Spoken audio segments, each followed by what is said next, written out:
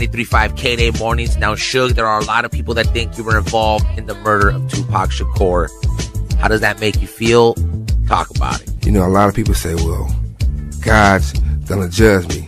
I got a 45-inch bullet in my head, into my skull by grabbing Tupac, pulling him down. That's really what happened. The second part of it is this.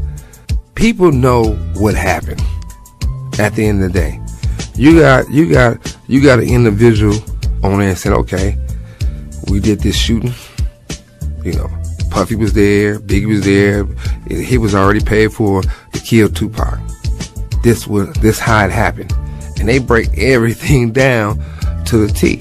And I'm saying to myself, people say, well, damn, if this dude told the feds and everybody that he's a rip or a former rip out of Compton and they killed Tupac, why didn't he go to jail for murder?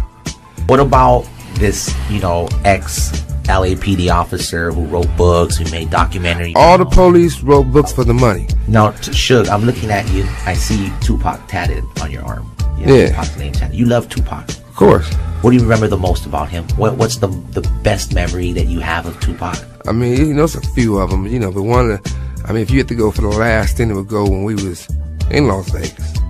You know, we was shot. I'm like, shh, I'm gonna get you to this hospital, kick back. He like, Simon, you bleeding out your head. I should be driving, getting you to the hospital. And we would start laughing, you know what I mean? So all up to any time, one thing I can always say that Pac never let a motherfucker down and didn't show up. If it meant to him to show up in the studio, he was there. If it was meant to him to show up on a show or tour, he was there. If it was some going on in the streets, he got on the front line and bombed first, like he said in the song. Pac took more pride in doing songs for the West Coast than anything. That's why he was so serious about California love. That's why he was so serious about live and die in L.A.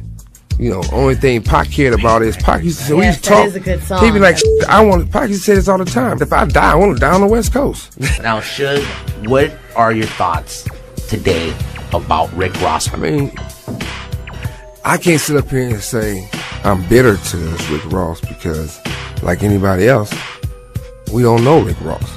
This is a guy who's using somebody else's name. And this is a guy come from being a correction officer. I don't have like nothing negative about him, like personally. I just feel that he do good music, and you can't take that from him. That boy got bars. He gonna write. It might be somebody else still he writing, but at least he writing it. But at the same time, I think it's a line you cross. And Rick Ross crossed the line. In what way, Suge? What line is that? If you're going to be with the guy who promotes he killed Tupac, you can't turn around and do a record saying Tupac's back. And that person you're speaking of is Diddy. Is Puffy.